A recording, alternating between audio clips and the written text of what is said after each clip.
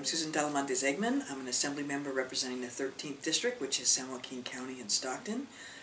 Prior to that, I'm also a professor at Sacramento State, and I'm a social worker, and very proud of it. I started coming out in high school. I had a girlfriend in high school. You know, when you first start, you're like, you know, she's so cute, and you know, and I don't know. Anyway, so we entered into a relationship, and then I graduated from high school, and really felt like I wasn't accomplishing a whole lot in my life, and felt like I wanted to be strong for her. And so I ended up going into the military for 4 years. And I'll never forget when I was getting ready to go in the Army, somebody told me, like, watch out, I hear there's a lot of lesbians in the Army. And I said, oh, I'll look out for them. So I did 4 years in the military, and then when I got out, I started working in drug and alcohol field. I always knew I wanted to work with people in some kind of helping way. So I started working in drug and alcohol. I got my bachelor's degree in psychology, and then I got my master's degree in social work, and then I did a lot of work with end of life. I was a hospice social worker, and very proud to follow in that footsteps. My mom had been one of the first Spanish-speaking hospice volunteers in our county, which, you know, I just think, yeah, I think education can be such a game changer for people. And, you know, when I went through high school, I did not do well. I was, you know, we moved from where I grew up to another community when I was about 13. And so my high school years were rough and rocky, and I barely graduated. You know, and people always said, oh, she's so bright, she can do anything she wants. But, you know, if you graduate with about a 1.5, you don't have a whole lot of options.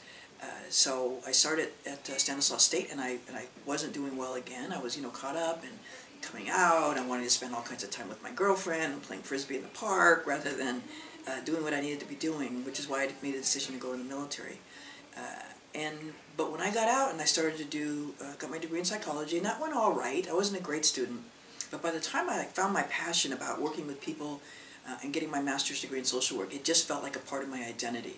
And at that point is when I really hit my stride. And that wasn't until I was in my 30s that I really started hitting my academic stride. But I did very well. You know, got asked to be the keynote speaker for my graduating class, and then got a huge amount of encouragement to go on to get my PhD. And there also I put something up on my wall over there that says I was the most excellent student in university at one point, which, you know, my family kind of laughs at. Then I was elected to the Stockton City Council. I was the first Latina and the first out lesbian LGBT person to be elected to a elected position from the Oregon coast to the Tehachapi, right down the middle of the Red Valley. And when I decided I was going to run, people said, you can't run as an out lesbian. I'm like, you know what? I have to run. People don't have to vote for me, but it's important for me to run. And so I just ran as out and proud, and, you know, didn't make it a huge issue. And I ended up being elected to office. And then when I ran for re-election, 75% of the people voted for me.